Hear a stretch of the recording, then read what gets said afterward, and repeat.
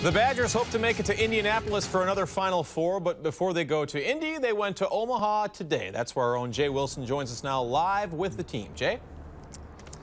Hi, Eric, and welcome everyone to Omaha, Nebraska, where the Badger men's basketball team begins its journey on the road to the Final Four. Today was a travel day for the Badgers. Their charter plane left Madison at about 3 o'clock, and about an hour later they arrived in Omaha and touched down and got to their team hotel downtown in Omaha at about 5:30 this evening. Of course, we were there to get the traditional players and coaches getting off the bus video that viewers have come to expect through the years.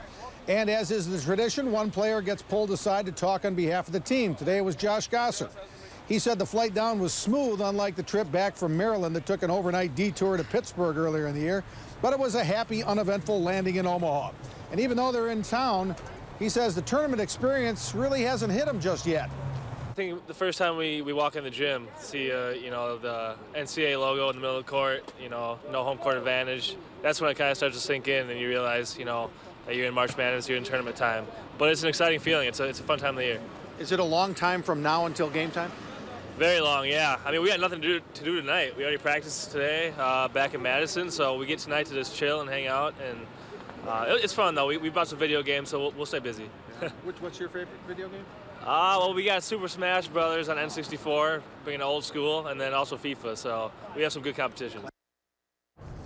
So after a night of Super Smash Brothers and hopefully a good night's sleep, the Badgers have a whole lot more time to kill again tomorrow. The Badgers and the other 7 teams that are here in the Omaha Regional will get 40 minutes of practice time on the court here at CenturyLink Arena, and the Badgers don't practice until 5:10 p.m. tomorrow afternoon, so they'll have to find a way to kill some time. But believe me, 20-year-old guys with an Xbox and FIFA can find a way to kill an awful lot of time. Eric, back to you in Madison.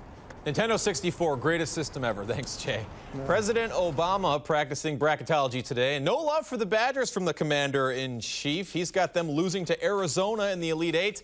He picked the other 3 1 seeds to get into the Final Four, with Kentucky beating Villanova in the final. On the other side of the tournament aisle is Governor Walker. He posted his bracket on Twitter this morning and has Wisconsin upsetting Kentucky in the Final Four, followed by Bucky beating Michigan State in the national final.